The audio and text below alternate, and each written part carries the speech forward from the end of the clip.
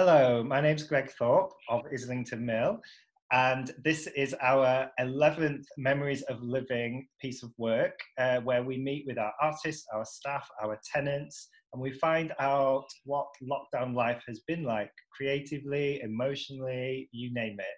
And we've had short films, we've had interviews, we've had essays. Today I'm in conversation with the one and only Cheddar Gorgeous. Cheddar is a drag artist who is based at the Mill with the Drag Lab Collective, who is a growing and ever multiplying collection of artists. We'll hear a little bit more about that. I'm going to dive straight in. I've gone for a quiz show style of 10 quick fire questions. Pew, pew. Welcome, Cheddar. Hello there. How are you? Very well, thank you. I'm going to dive straight in with a tricky first question. What's your name and where do you come from? Well, one of my names is Cheddar Gorgeous, and I come originally from Birmingham. At least that's the cover story I have. I'm also called Michael, and mostly I'm based in Manchester. I've been here for the last 13 years. Can you please describe your creative practice for the viewers at home? So I fit broadly somewhere in what people call drag, but I tend to do a little bit more alternative drag. So I tend to do drag that explores things that go beyond a gender binary and play a little bit more with the monstrous, the divine, and the abstract.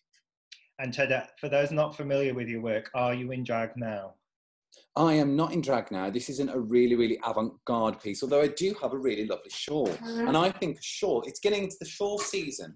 Absolutely. And I think a shawl, it's one of those things, isn't it? You can just play with. Gives you a bit of a drama. It's an instant look, is it not? Can I ask you, how are you feeling today, like right this minute? How are things with you? I'm feeling mischievous with a little edge of anxiety. Edge of anxiety. Which should be, it's a good album name. Yeah, yeah. I feel like maybe Grimes or, you know, even Gaga, actually. Yeah. So what has a typical day in lockdown been like for you? What does a typical lockdown 24 hours look like for Cheddar? It's been quite mixed. So in lockdown 2, as I call it, the sequel, it's me getting up, forcing myself out of bed to work out on Zoom, because that helps me give a little bit of structure and ensures it doesn't stay up till 3 a.m. in the morning every night. And then I will make a coffee, open my computer. I've started getting into the habit now of trying to read a chapter of my book. Not my book personally, it's not one I wrote even, before doing anything else. But mostly it's sitting at the computer, looking at funding grants, looking at emails, prepping work. And then on a treat day, I get to pop into the studio to prepare costume. Fantastic. And have you learned anything new about yourself during the whole pandemic season? Do you know, I think I feel a little bit, I don't know that this counts as learning something about yourself. I think I feel more conscious of uncertainty in my life in a way that's a new experience for me. And I've also learned that I find it very hard stopping. Right. So the idea of just stopping working, that's something that doesn't occur to me, and I struggle with. This feels like it's a prelude to a breakdown, and it might be. But yeah, so I think I'm learning about. I'm learning that I'm resilient, but at the same time, learning perhaps that those things might become a little bit of a problem in the future. I hear you. How long have you been at Islington Mill? What's your connection to the mill? What do you do there? And what's your experience of being part of the mill been like? I think I've been there about 5 years now, or something like that. Feels like it must be approaching that period. And we were invited in as part of the Launchpad project, was it, or something like that? Right. Yeah.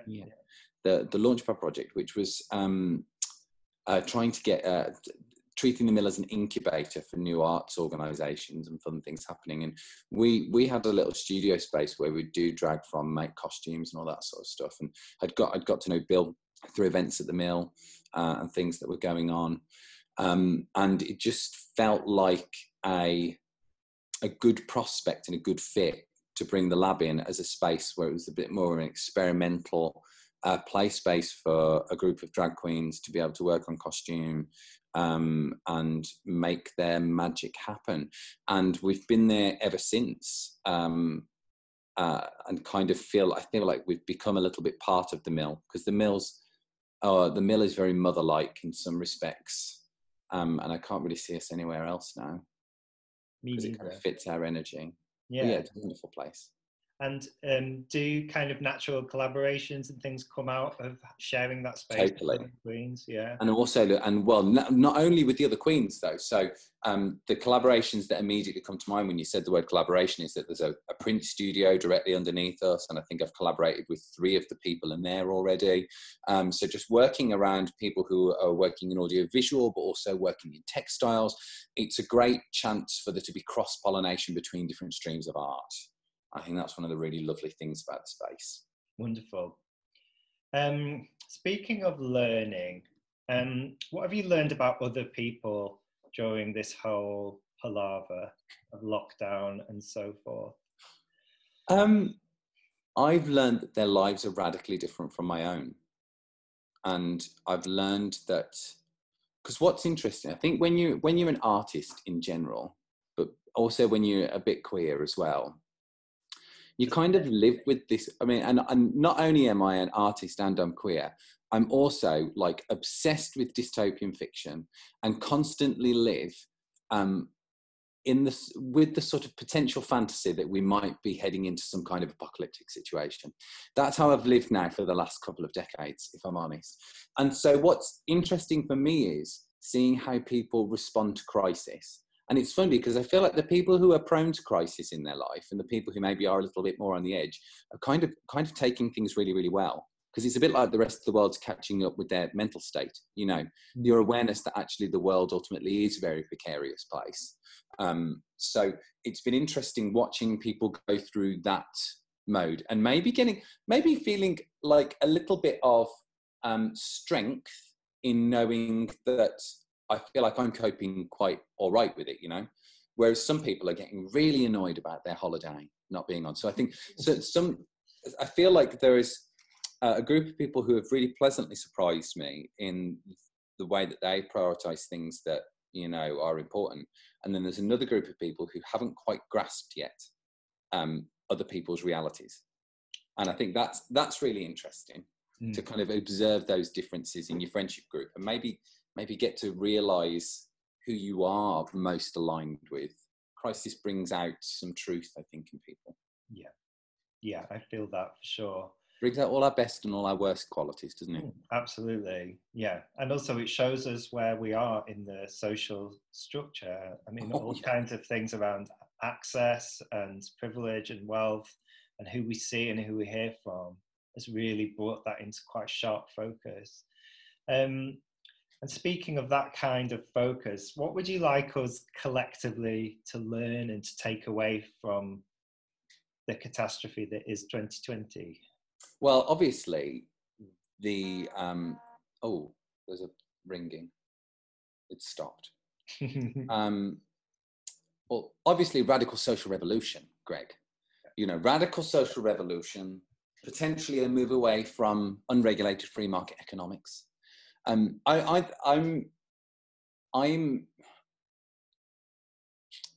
conscious. I feel like there's a lot of real great opportunities to learn some great stuff from crisis.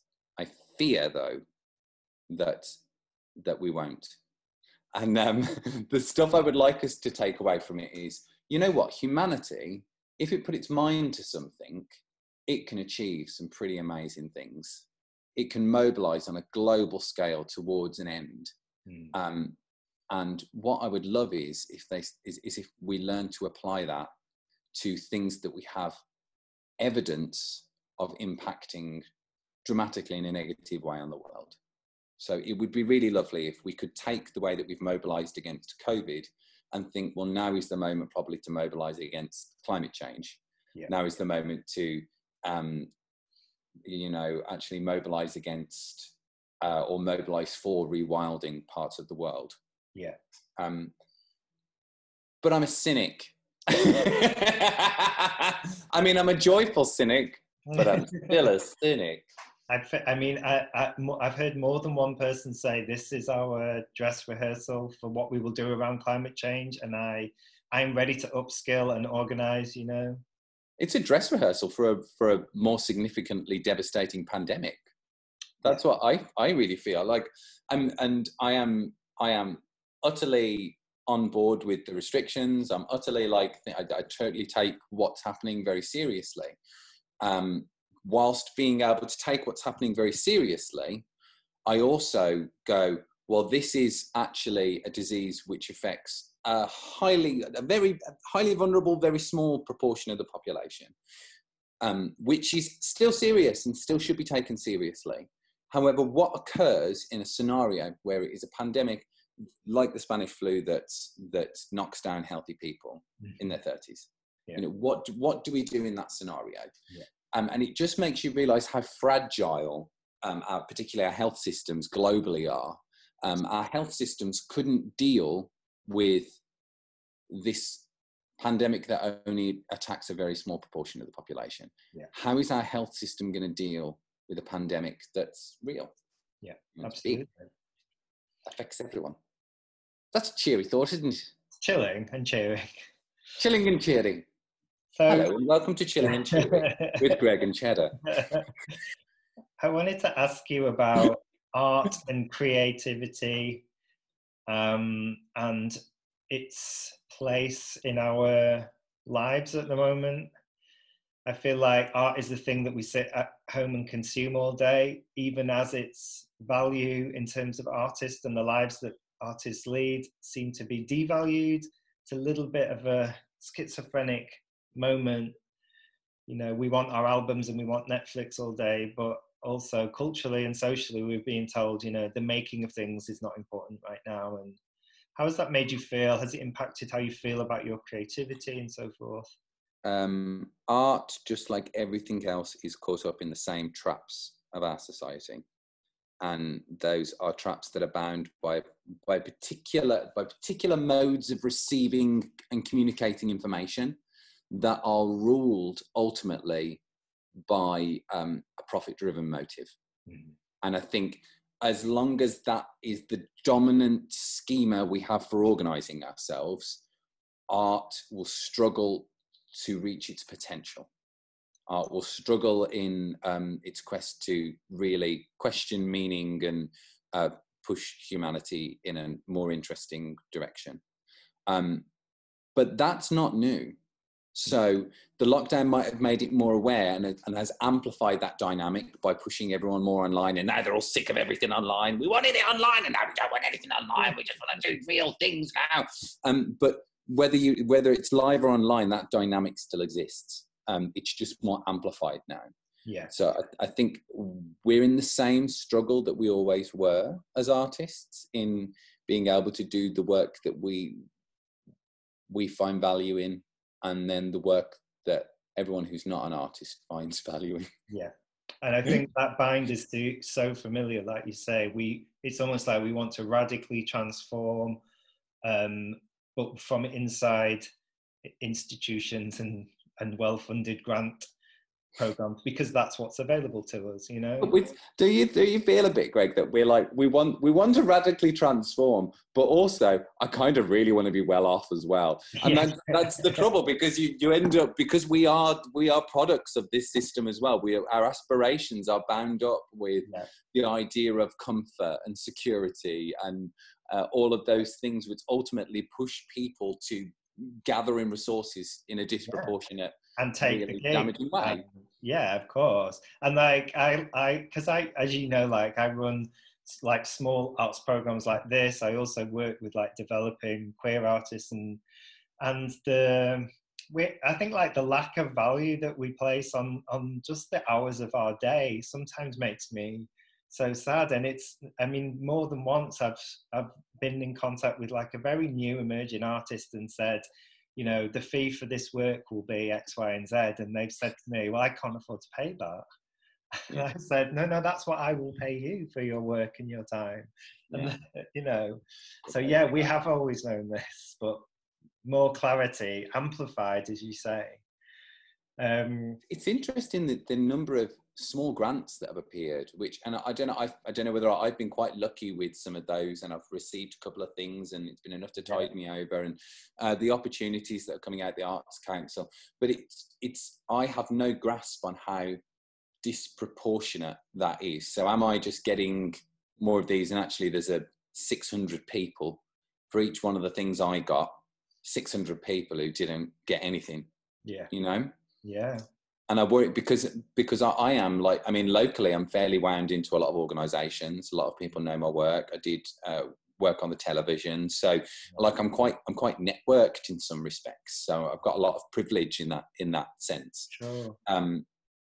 So, but it feels like there's a lot about. It feels like there's lots of little opportunities about. Yeah, and I wonder if this is people taking funding pots and distributing them amongst reasonably as many people as they possibly can, so that we can sustain ourselves to the end of this whenever. You mentioned working on TV. Drag SOS was, I mean, it kind of brought drag back to the people for me. I loved that it was rooted in community, and also it was bringing drag to largely like non-queer or people who had not been exposed to drag. Is that something that you would like to do again? What's the opportunity to do that again? And was it a challenge for you, a new kind of challenge? Well, it's good to know that you also watched it. I can officially take the viewing statistics up to 5 people now, so that's really good. Okay. But no, it was great. I'm very, very proud of what it was. I don't think there'll be a second season. I don't think the channel's interested in doing a second season. Okay. But it was great. And I think what I loved about it was that it put queer people in a position of mentorship. You know what I mean? They weren't the people who needed help from society. They were the people who were going to teach people about their lives. And I really loved that, because so often we're so used to receiving the LGBT community as those in need. Yeah. And those who are disadvantaged, and those who are this, and those who don't really like have the same opportunities in life. And actually that show was about going, you know what, we may live a crazy radical life to you, but we can teach you something about your life. Yeah. And that's what we set out to do. So no, I'm really, really proud of it. I don't think it will happen again, but that's all right. I hadn't appreciated that dynamic, actually. I hadn't appreciated that particular dynamic of like the queer eye. Yeah. The queer eye dynamic, you know, and that's what makes Queer Eye so compelling as well, I think. Yeah, here's what we know, and here's what we excel at, and here's what we can share with you. Yeah. It's beautiful. I'm going to ask if you can end on a message of hope for the people. I mean, this will be a time capsule, this piece, very quickly. Oh, God, is it? Oh, shit. I mean, this will be 17th of November, we're recording this. And what we've noticed about the Memories of Living series is that the things that we say and do in these pieces of work that seem so ordinary to us, they encapsulate a very specific time. Lockdown has its own eras within it now. So it's been really fascinating looking back even on the work to the springtime and seeing how our emotions and our experiences have changed. But we want to look forward, you know, so what can we be hopeful about? What message of hope do you have for people? Cheddar? I feel that people are wising up.